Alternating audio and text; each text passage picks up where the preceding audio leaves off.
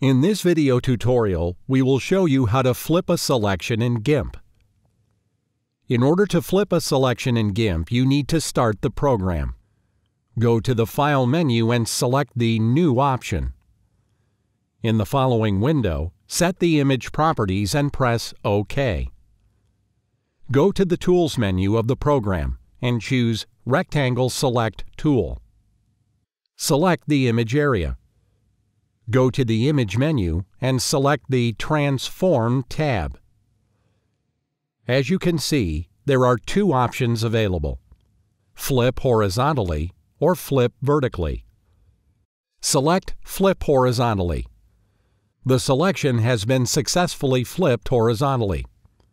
Repeat the procedure again and choose Flip vertically option. Now, the selection has been successfully flipped again, but vertically.